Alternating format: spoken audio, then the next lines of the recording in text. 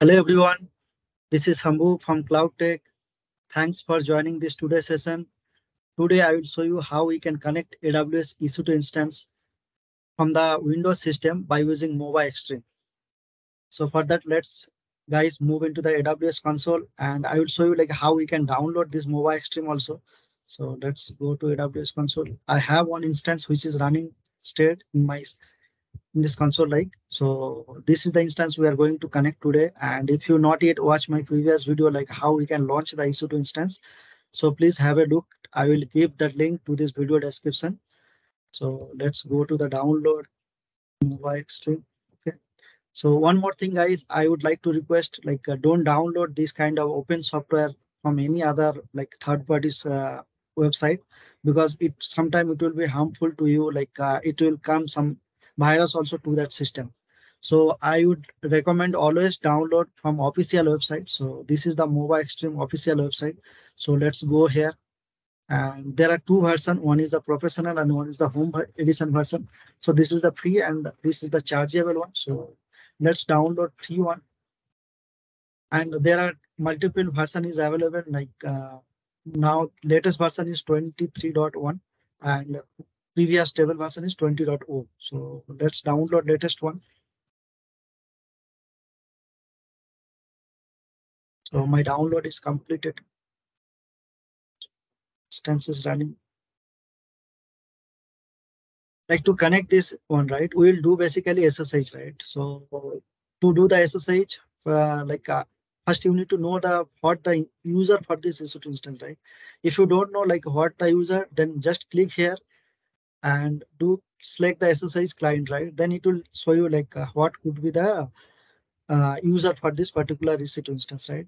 Because if it is a not a Linux system, if it is something else, right, or Windows or maybe Ubuntu, right, that time the user will get changed. So that's why you can get to know by using the connect, and then you can see that what could be the user type. Okay, so this is a EC2 user. Okay, so now download is completed. So let's go to download folder and extract this download. Double click here. So here we have this option. So let's open this. So now, and here we need to, there are multiple options in this menu, right? Terminal, session, view, server, tools, game, settings. These are the things, right? So to connect any session, so first we need to click on session, and there are two session, new session. And this MobaXterm we can use like many purpose, not only for SSH, we can do telnet, or maybe if you have any SFTP server or FTP server, or if you would like to connect S3 AWS, that purpose also we can use. Today we'll show you like how we can do SSH. Okay, so let's click here and give the host name. Host name is nothing but like what the public IP for that particular EC2 instance, right? So let me go to there. This is the public IP, right? So let's either take this one or maybe you can take the DNS. Okay, so let's IP, and here either you can specify the user here like EC2 user at the rate, then IP, or if you don't specify, just give the IP, right? Then it, sorry, not here. You can specify the user here. This is the IP. Select the IP again. Yeah. Specify the user here. Specify the user. EC2 user. Okay.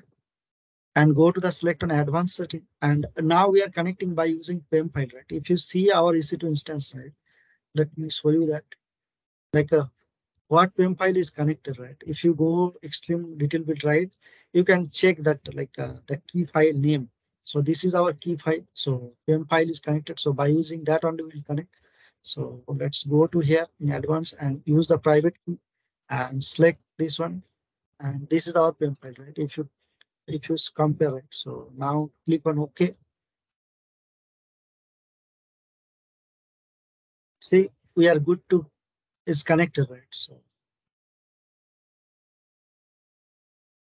like this we can guys connect, and like if you would like to like do any operation like AWS S3, all right, then you have to configure all these things. Otherwise, this connection is done. So if you want to terminate, just close this one, or maybe you can just exit like this. It will exit from here. Okay. Like it log out.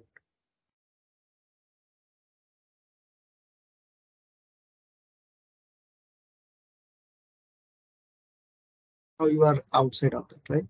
Hope guys this session will helpful to you guys, and if you have any doubt or question, please put the doubt or question in that video comment section.